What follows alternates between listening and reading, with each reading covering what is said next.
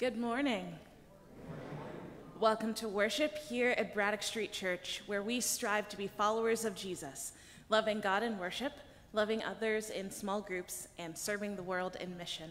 My name is Annalise, and along with Pastor Kirk, we are the pastors here at Braddock Street, and we're so glad that all of you are here with us in worship today.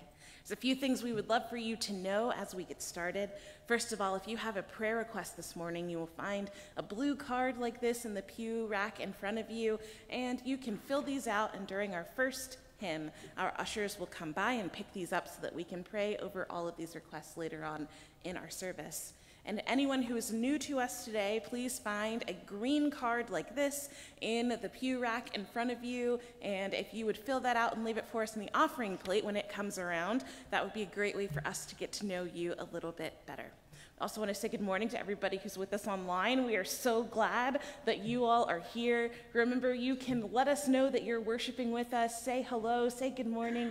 If you have a prayer request, you can share it right there in the Facebook comments. And if there's anybody who's new to us who's online today, you'll find a digital sign-in card there in the Facebook comments that can help us get to know you a little bit better as well.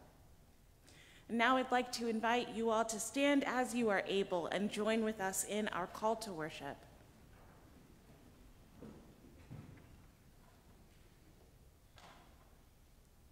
Make a joyful noise to the Lord, all the earth. Worship the Lord with gladness. Come into his presence with singing. Know that the Lord is God. It is he that made us, and we are his. We are his people and the sheep of his pasture. Enter his gates with thanksgiving and his courts with praise. Give thanks to him and bless his name. For the Lord is good, his steadfast love endures forever, and his faithfulness to all generations. Please join in our opening prayer. O God, in Jesus Christ we celebrate your power at work. You raised him from the dead to rule with you forevermore. Enlighten the eyes of our hearts that we may see the hope to which Christ calls us, a realm of eternal peace. Amen. I'd like to invite you to remain standing as you are able and join with us in our opening hymn, number 732, Come We That Love the Lord.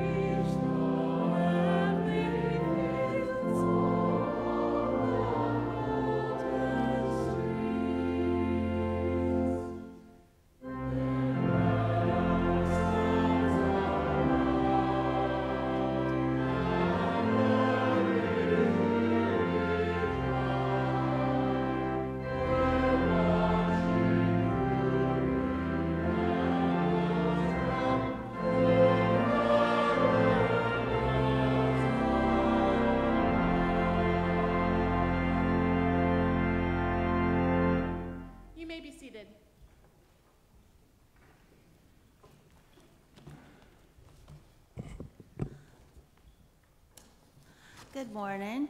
I'm Ann Brewster. I'll be reading from Ephesians. I've heard of your faith in the Lord Jesus and your love toward all the saints. And for this reason, I do not cease to give thanks for you as I remember you in my prayers. I pray that the God of our Lord Jesus Christ, the Father of glory, may give you a spirit of wisdom and revelation as you come to know him, so that with the eyes of your heart enlightened, you may know what is the hope to which he has called you. What are the riches of his glorious inheritance among the saints? And what is the immeasurable greatness of his power for us who believe, according to the working of his great power?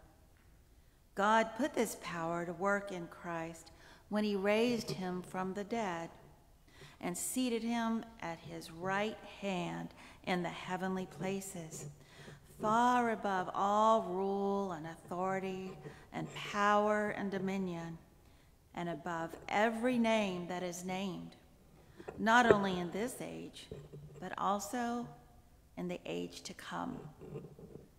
And he has put all things under his feet and has made him the head over all things for the church, which is his body, the fullness of him who fills all in all. The word of God for the people of God.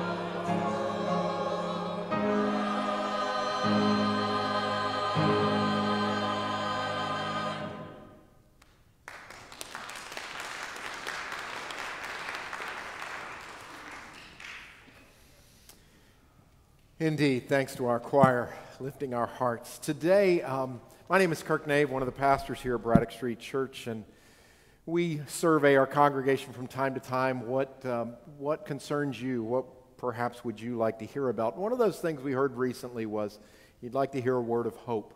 And we've got just a few Sundays now between All Saints last week and, turn around the corner, it's the first Sunday of Advent. So in between time, we're going to have a worship series entitled Hope Remains.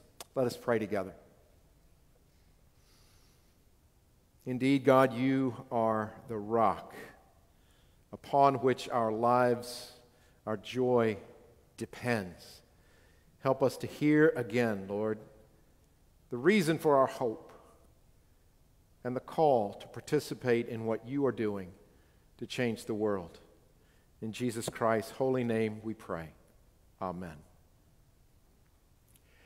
What is our human fascination with bad news? Have you ever thought of that? The Germans even have a word for excessive ideas about wanting to hear bad news. It's called Schadenfreude, and that is the delight that we find in other people's sufferings, as though our own were not enough, right? And then there's what media does to portray it in an overdramatic way. In the words of Don Henley and Danny Korchmer in a song called Dirty Laundry way back in the 1980s, we hear these words. We got the bubble-headed bleached blonde who comes on at 5. She can tell you about the plane crash with a gleam in her eye. It's interesting when people die. We need dirty laundry. Can we film the operation? Is the head dead yet? The boys in the newsroom got a running bet. Get the widow on the set. We need dirty laundry. What is our fascination with bad news?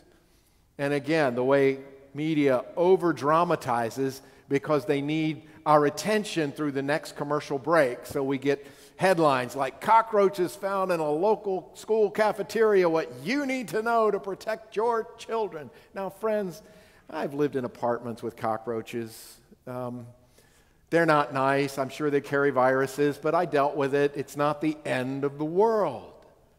There's enough problems for us to worry about. At times it seems so overwhelming, I have to remind myself that in and of itself, news media is an entertainment industry depending upon advertising revenue. That's why they present the news in the way that they do. Okay, that's their job. I also have to remind myself that bad news is the extraordinary, the out of the norm. When I have a good day, that's not newsworthy, nor should it be. But when good news becomes the extraordinary, that's when we're in real trouble. And just to protect my own mental health, when I go on vacation, I just turn it off. Just turn off all the news to give my spirit a break. It'll be there when I take it up again, right? What are the world's worst problems in your mind? The things that make you lose sleep at night. Is it hunger, poverty, homelessness? Is it how our community and our world, our own nation, are struggling with drug abuse? This is a graph just showing to us the increase in deaths by overdose in the last 20 years. The data comes from the Center for Disease Control. The number of deaths have grown 500% in the last 20 years. In 2021, the CDC reported 107,000 deaths in 1 year from drug overdose. Recently, I was honored to serve my community through a thing called grand jury duty. Grand jury is not like regular jury duty where you just deal with one case. We review a number of cases, and we were asked to say, yes, there's enough evidence to go ahead for a trial, or not. It's not determining innocence or guilt. But what struck me was dealing with a number of cases at one time, how almost every case had something to do with drugs, possession, distribution, or someone breaking in or committing some kind of crime in order to support their drug habit. It's overwhelming when you think of what a problem this is. Maybe there are other things that make you lose sleep. There's enough. Active shooters in houses of worship, in schools and other public places. Violent street crimes that don't get reported that much because they happen every single day.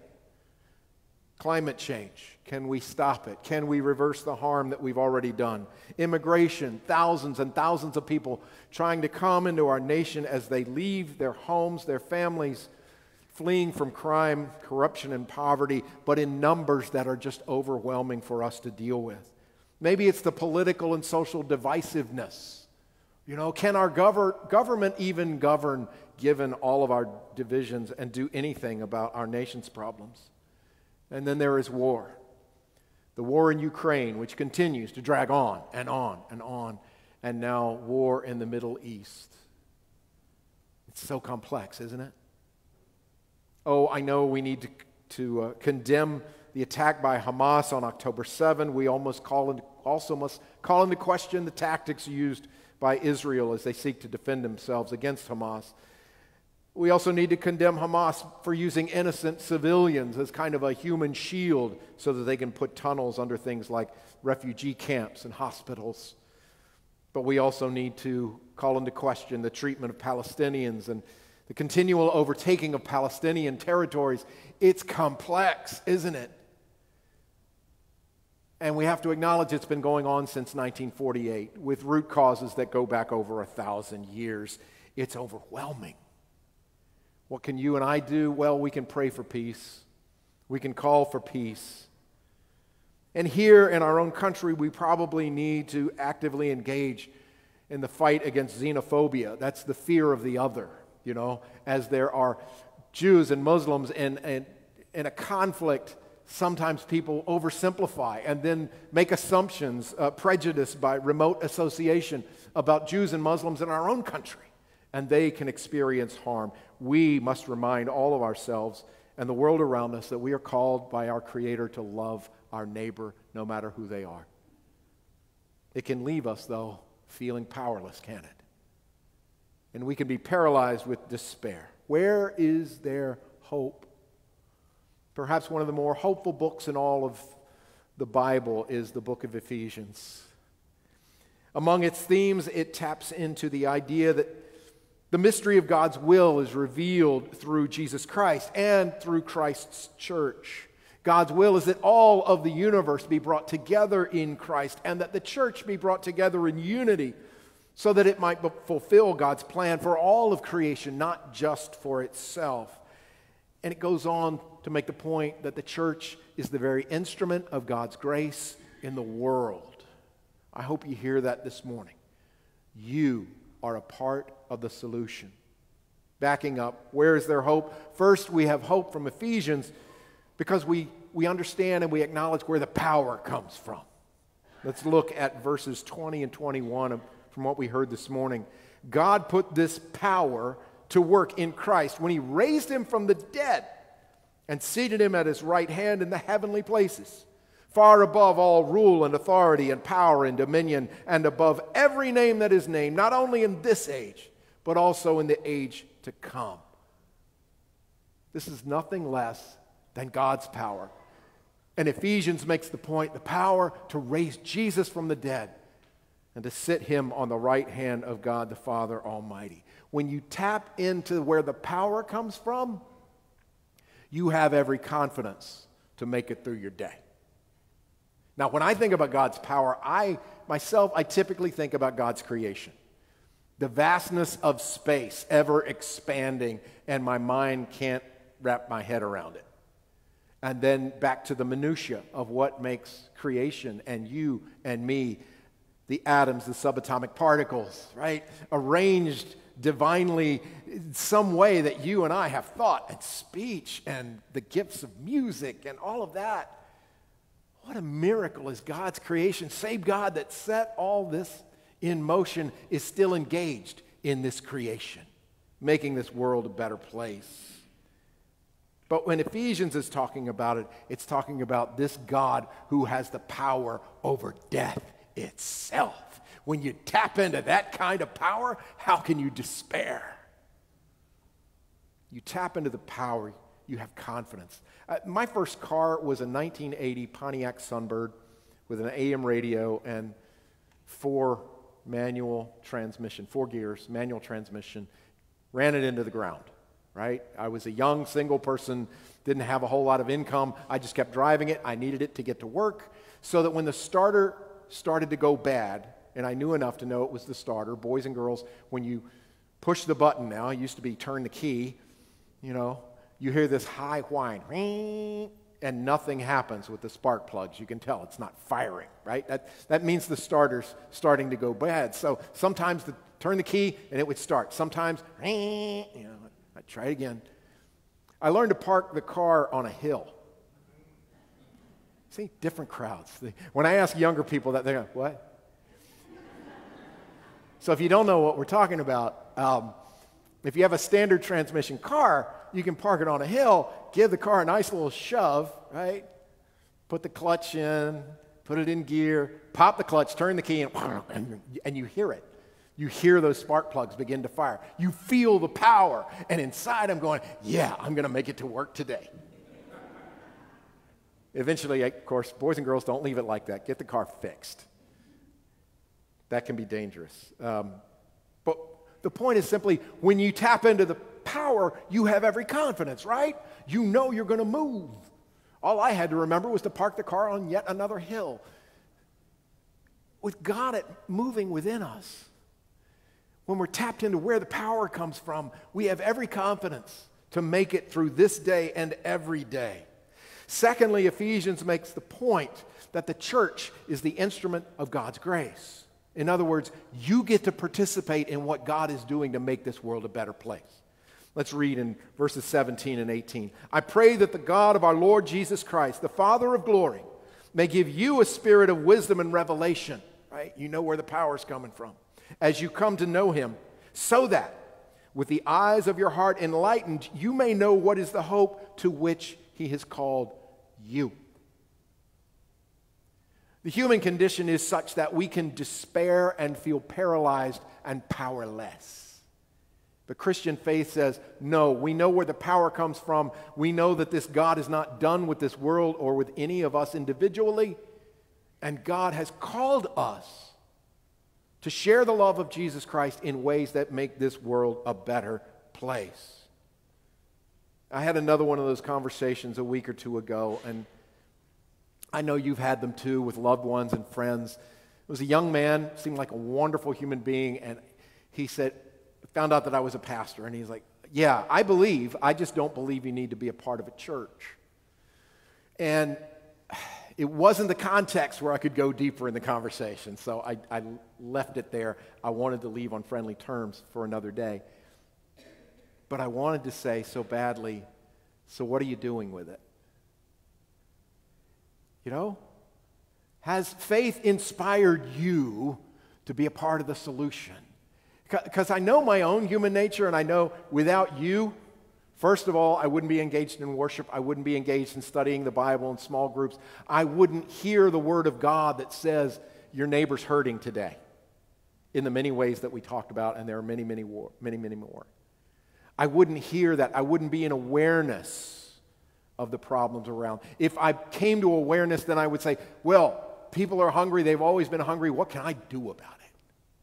And we just remain paralyzed. Friends, if there is one thing that I think is unique about our United Methodist faith, is that we emphasize this. That salvation, professing faith in Jesus Christ, that's just the beginning, okay, of the journey. There's a lifelong journey of following Jesus Christ, learning more and more about who Christ is and how we might become more and more like him by the power of the Holy Spirit, and serve in Christ's name. And that's where we will find fulfillment and joy in the midst of a world filled with problems. We have been put on this planet, redeemed from our self-centered sinfulness for a reason, not just for our own sake, but that God might use us, indeed nothing less than the power of God within us, to do amazing things. There are global challenges. There is war. And we are called to pray for peace and to work for peace at all times. As I said to you before, first of all, thank you, all veterans. Have a wonderful Veterans Weekend. But you also need to know your pastor is going to be the last person that says our nation ever needs to go to war. right? We're about peace, and those are complex issues. Thanks for your service in making our world a free place. But at the same time, we pray for peace at all times, and we work for peace. And in the current context, we want to say everyone is loved in spite of the conflict around us. Is there hunger? Will there always be hunger? Yes. And oh, by the way, next week, here's the advertisement. Next week, we're going to have service worship, which means you come to worship. We invite you to dress a little less formally so that you can go to work, do mission right after worship over in the fellowship hall. We are having Rise Against Hunger, bring all the packaging, where we will package tens of thousands of meals together. Yes, I said tens of thousands, right? There is hunger. There will be hunger. But you, the church, are an instrument of God's grace, and you are going to feed hungry people. It's powerful stuff. There's so many global challenges. We're called in the face of climate change and being stewards of God's creation to limit our use of fossil-fueled energy and to plant trees, friends, the lungs of God's earth. There is homelessness, and our church will host the homeless in our facility the first week of January and participate with other congregations in our community to provide shelter. But all year long, our church supports other shelter ministries in Winchester and Frederick County. Those are the global challenges.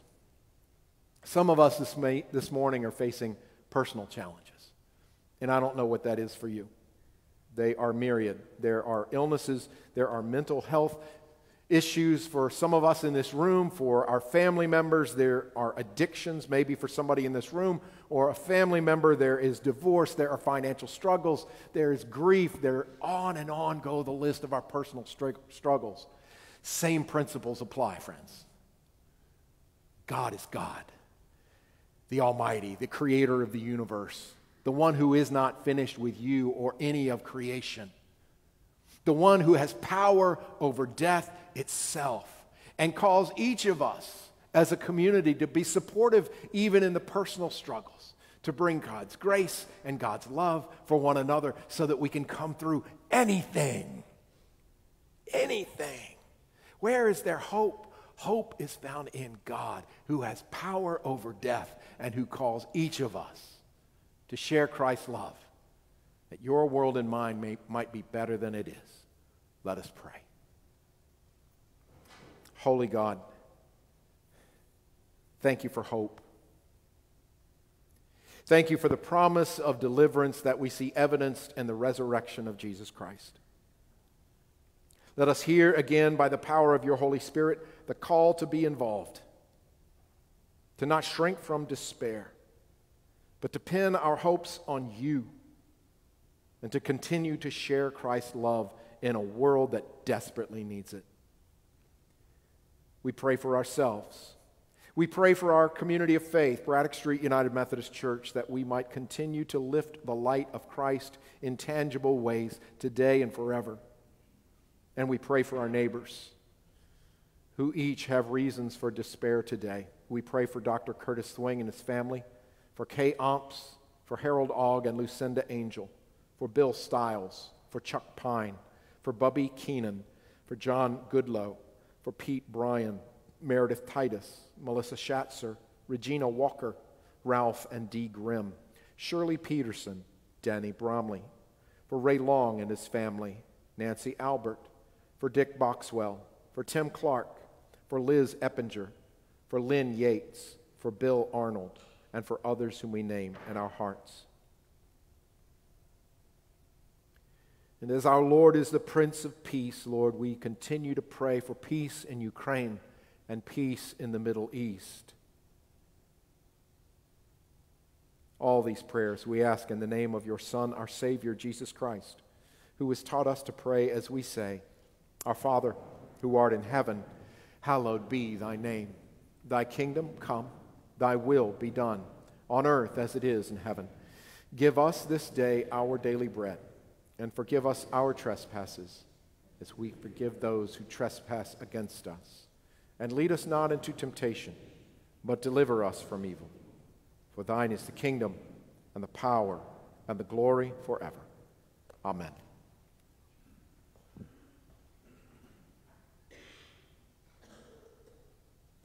It is important to us here at Braddock Street that you all know what kind of wonderful things we are able to do in our community because of your generosity. We want to raise up for you one of those wonderful things that we are able to support, which is the Edinburgh Charter House School. This school allows students who would have trouble in mainstream public education to have the support that they need, to have those tailored programs that they need that will help them thrive in their education. Thank you for being the kind of church that cares enough about kids that you might not ever meet, that you want to make sure that they get the best start off in life that they can in a good and supportive school. Our United Women in Faith are definitely big supporters of it, as are many different Methodist churches in our area. Thank you for being one of them. We will invite our ushers to come forward to receive this morning's offering.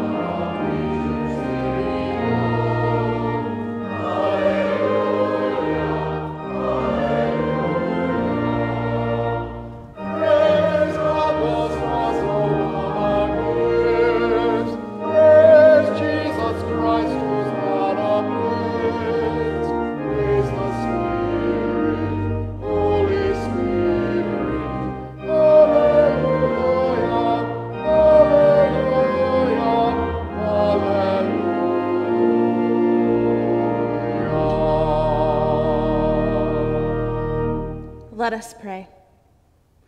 Holy God, we give with joy into your kingdom today and ask that you would bless these gifts and us to your service. Amen. We'd like to invite you to remain standing as you are able and join with us in affirming our faith through the Apostles' Creed. I believe in God, the Father Almighty, maker of heaven and earth, and in Jesus Christ, his only Son, our Lord, who was conceived by the Holy Spirit, born of the Virgin Mary, suffered under Pontius Pilate, was crucified, dead, and buried. The third day he rose from the dead. He ascended into heaven, and sitteth at the right hand of God the Father Almighty. From thence he shall come to judge the quick and the dead. I believe in the Holy Spirit, the holy Catholic Church, the communion of saints, the forgiveness of sins, the resurrection of the body, and the life everlasting.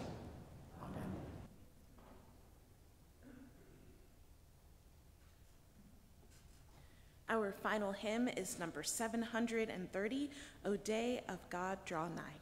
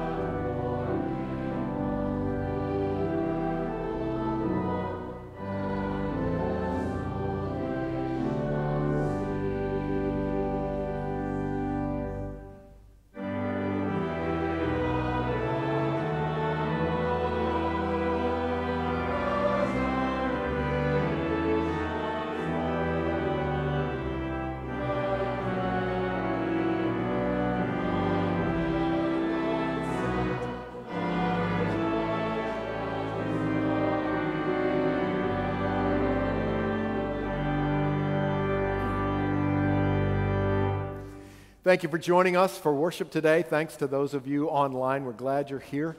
A couple things as we go. First, next Sunday, as I mentioned, we will have Rise Against Hunger. They bring all the equipment. Doesn't matter how young you are, how old you are. It's a multi-generational packing event, and it's a wonderful experience. Come next Sunday prepared to do that. Also, we apologize for the confusion about registering attendance with those iPads on the stanchions in the gathering space. We think we fixed the problem, which is there's only one list for worshipers. It doesn't matter which service you attend. We ask that you simply scroll up and down, find your name alphabetically, and touch it. Please do not try and use the search bar and type your name in. It makes it go kerflooey, but our staff have taken some extra special training this week. Hopefully we can help you more now. And lastly, I want to invite Betty Sue Unger, who works with Operation Remember on our Giving Tree. She's got a word for us. Hello. The Giving Tree is up and running. We do have, once again, wish lists from children in our area. We're also assisting Operation Remember with nursing home residents and residents in assisted living facilities.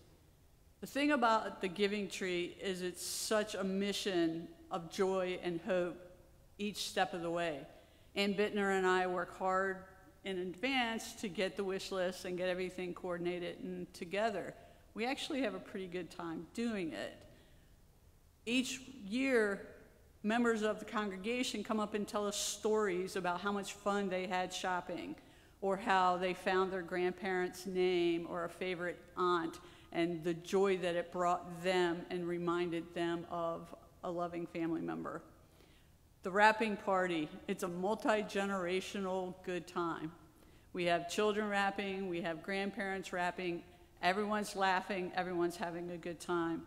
When we deliver the gifts, whether we're allowed to go to their parties or not, it's a good time, and it brings a lot of joy to us because we get to interact with the nursing home residents, and they are very thankful for that.